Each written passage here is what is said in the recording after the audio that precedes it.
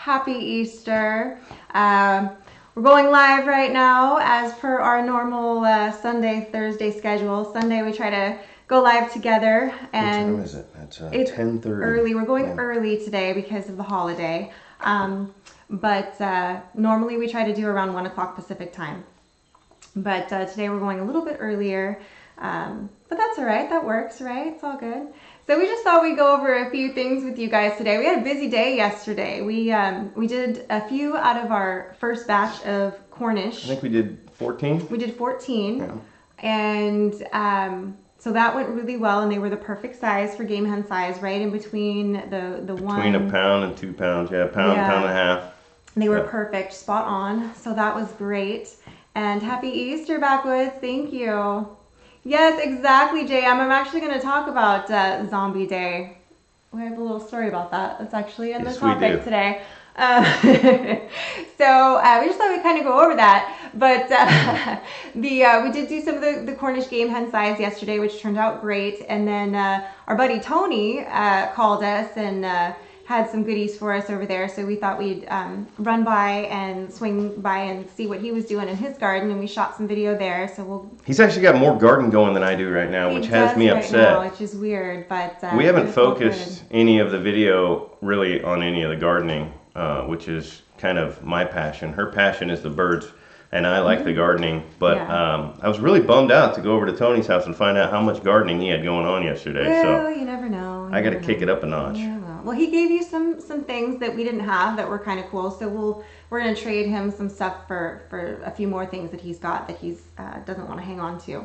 So I think that'll work out really well. But he is a ham radio guy, and my dad was a big ham head, and back in the day, he used to have to learn Morse code, and I was super little when my dad tried to teach me, and it just, like, I can SOS in Morse code, and beyond that, like, I don't remember the whole alphabet, you know, and I, under, you know, all these years have thought that, you know, you still had to know Morse code and all of that, but apparently they have changed the rules, and we were talking about it yesterday, and I want to get my dad's old call sign, so he's like, you know, you really should just go get your license, they've changed it, they're doing tests all the time, you can totally go down and do it. So that's going to be my personal next project, I think, is that, and how appropriate to talk about on Easter. Getting my ham license, get it? Because you serve ham on Easter. SoCal living.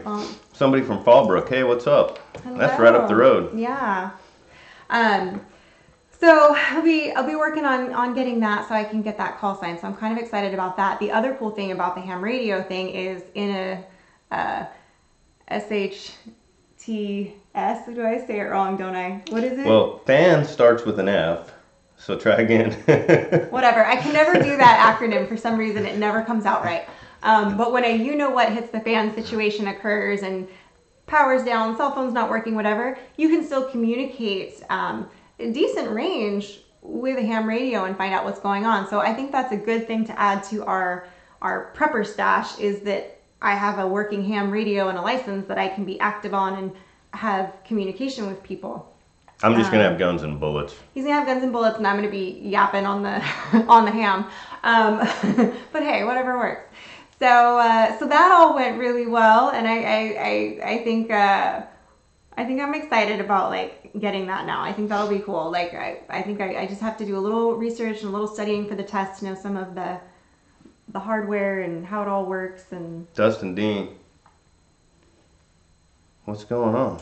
Hey, Dustin Dean. Yes. So I'm not wearing my hat right now because I didn't want to mess up my hair. I did just give him a haircut last week.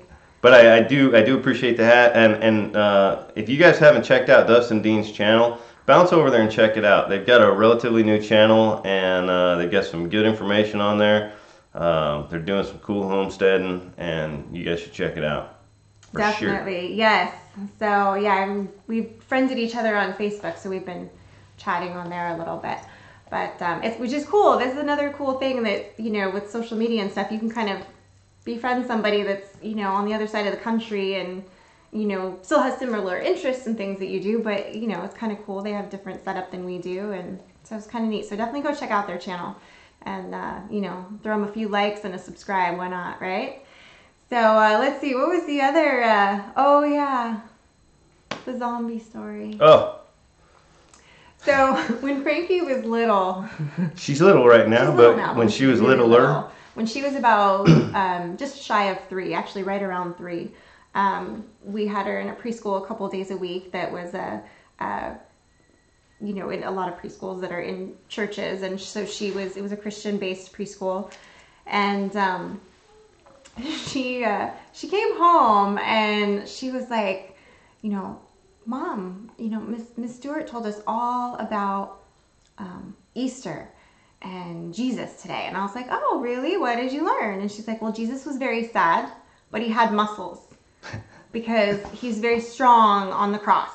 And I was like, okay, that's great. And she goes, and then he died, but then he came back. It was okay.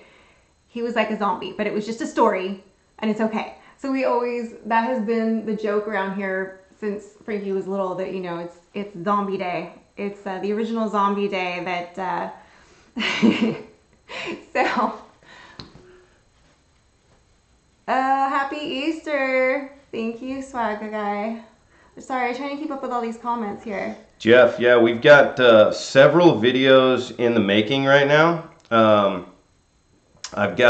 We shot yesterday. We shot a lot yesterday, and but I actually finished last night the Barrel House Cooker video from St. Patrick's Day, when we smoked or slow cooked a couple of shoulders and a couple of chickens. So I actually finished editing that last night. I've just got to throw the intro on it today, and I may post that tonight. I don't know, maybe tomorrow, but it's going up within like the next 24 hours.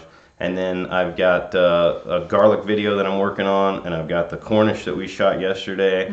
I've got a couple other videos from the last couple of weeks. Yeah, we've got something else that's kind of exciting in the works, but I don't want to say what it is yet. So maybe in a little while. Talking about yesterday's phone call? Yes. Yeah. So I don't want to do that yet. I don't want to say what that is yet, but. You missed a phone call yesterday too. Oh, you did? Yeah. I didn't know that. Yeah, I was supposed to call Dutch yesterday. Oh, you were supposed to call Dutch yesterday.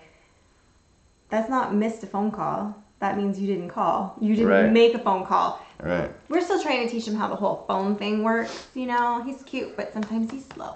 Right. So anyway, guys, we just wanted to hop on for a little bit, give you a little update. We do have something exciting in the works. We hope potentially exciting that we're excited about anyway. It's a lot of exciting things happening. I might have to take a Valium just to keep myself even keeled. But we'll give you the details as we have more on that. Make sure you go check out Dutch's channel because Mike feels guilty that he forgot to call him yesterday. Keeping it Dutch. Keeping it Dutch. And Dustin Dean's channel. Make sure you guys go check out their channel as well.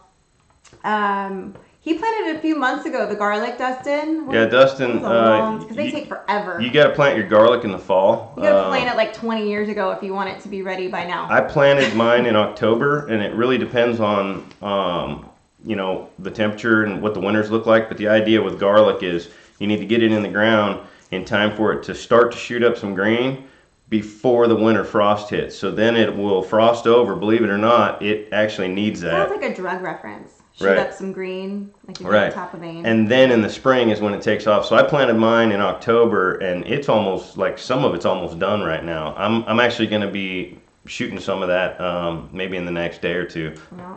So. Yes. So on that note, guys, happy Egg and Bunny holiday. Happy LBJ Zombie Day. And don't forget to like the video, share it, subscribe to the channel. And click the bell so you get the notifications when we go live and say weird stuff and post new content and all that good stuff, right? That's right. All right. Bye. You guys have a great day.